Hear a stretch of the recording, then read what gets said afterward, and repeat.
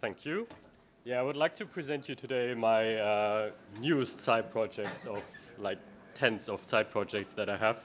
And it's a new way to explore a city. So it's called EverySingleStreet.jl. And the inspiration for this project was basically sometimes I just walk around the city, but when I walk to work, I always like use the same streets every time. I have my favorite parks, my favorite restaurants, and just always don't really explore the city, just walking the same rounds. And I wanted to change this, so I wanted to stimulate my brain a little bit more. I wanted to see something new, and sometimes it's best to just go into it, go into the extreme, and why not walk every single street of your city, even though it's quite a big one. So the first question of like, is there already software available? Not too important for me, to be honest, because I just wanted to build my own anyway. But let's try what already exists. Then what is a walkable street? Like, I don't want to walk every single path on every park. I don't think I will ever finish this project. Then some problems that arise is it's easy to just track your GPS data when you walk, but it's not the easiest to map it to the actual street network. Then the last 2 points are basically interleaved a little bit. Like, I want to keep motivated because I know I will take a couple of years for this. So I want to track my progress in different ways. So the websites that already exist are StreetFerret and citystrides.com. I checked them out both. I feel free to use them if you don't want to program, if you are not a Julia nerd. I don't know where they are, but yeah, those exist. There was some functionality that I was missing for some, so I built my own. I'm really glad that OpenStreetMap exists, otherwise I think I would not build my own. With light OSMAnd.jl, I can use it in Julia. I use Strava to just keep track of my GPS data, and Oxidant.jl for like API stuff. Then there was no map matching algorithm yet implemented in Julia, at least I couldn't find one. So I built my own. Then I use an app because I didn't want to develop an app myself, but it's quite flexible. I will show you some stuff later. And to keep me motivated, basically a statistics breakdown of it's not that nice if you walk and you're like, oh, you finished 0.05%. So maybe break it down into districts or stuff like that. Let's start with some interesting tasks that I had to fix, to build. The first one, and basically the most important one, is map matching. So you see here, you have the actual GPS track, and on the right side, you basically have it mapped to the street network.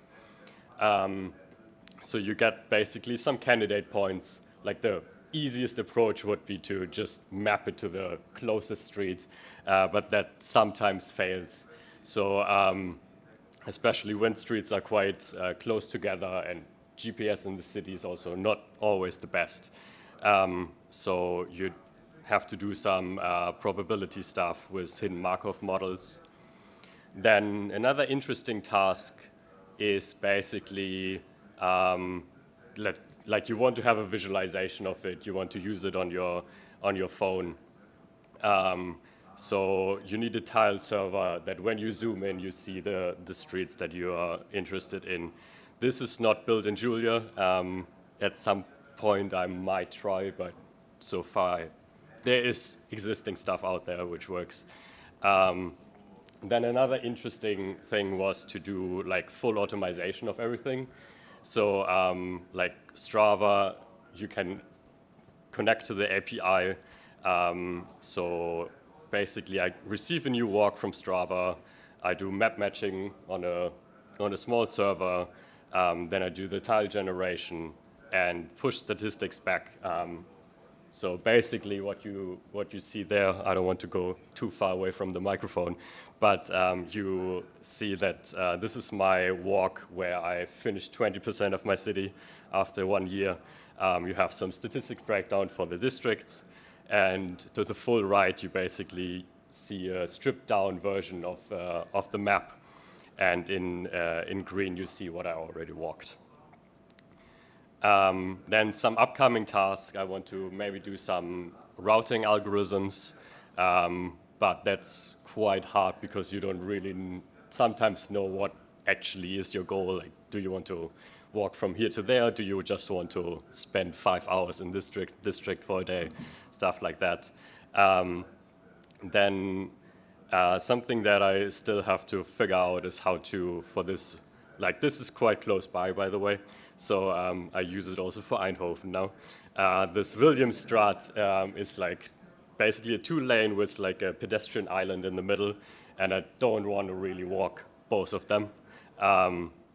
Then I want to keep track of maybe changes in OpenStreetMap, and maybe in the long run also create a website for non-Julia or Julia users. Feel free to use it, maybe in Genie. Then some short statistics so far. Hamburg, the city where I walk and live, has over 4,000 kilometers of walkable streets. So far I have 28% of it reached, and after the first year, 20%. Some links. So this is the project. This is my blog where you can read more about the projects. For map matching, I have a blog post, for example, and some other links. Thank you, and happy walking, running, cycling, whatever you want to choose. Thank you so much. I think we have time for one question. So does anybody has a question? All right. Thanks, Ole, for this cool project. I was wondering, the typical formulation of this problem of walking every street is known as the postman problem. In your case, how would you modify it to have certain goals like leisurely walks or visit or whatever? Like, what would be your first tweaks to this standard problem? So I think the biggest problem with like the standard formulation would be that I don't want to walk this every time, which is probably the best choice, but it's not really nice to just, okay, I want to go in that direction, then I go back, then I go there, then I go back. So maybe I want to have like more scenic rounds of different, like going to the same district like 20 times instead of finishing it up in one. But I think that is quite specific for this type of task. So